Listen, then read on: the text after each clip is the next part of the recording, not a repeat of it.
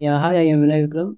I'm 26 years old and I currently work as a software engineer at one US-based startup called World AI. I am from Jharkhand, a city called Giridi that is near Dhanbad. My father was is an a retired government employee. He was in post office.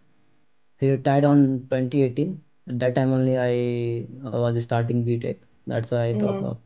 Previously I was doing BTech from IIT Kalyani, but I had to drop because of some financial issues.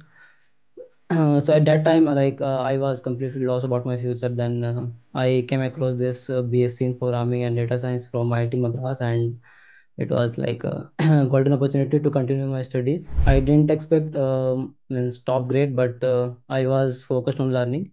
So I think after after at the end of diploma foundation level, I got around 9.8 GPA, and I also received a scholarship from IIT Madras, and that boosted my confidence, and that also helped me financially.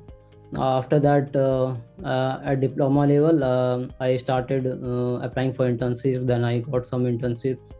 After that, finally I got a full-time job. So that was a good achievement. If I will talk about the subject, then I enjoyed statistics and maths. They were very challenging, but Madhan Mukund sir and Rio sir means taught that those subjects very well. They were very like the lectures were very engaging, and they made the concept very clear. So regarding my future plans, I am currently uh, trying to deepen my knowledge in the field of AI and software engineering. I am currently at degree level, and I am planning to complete BS, and then most probably will go to the MTech.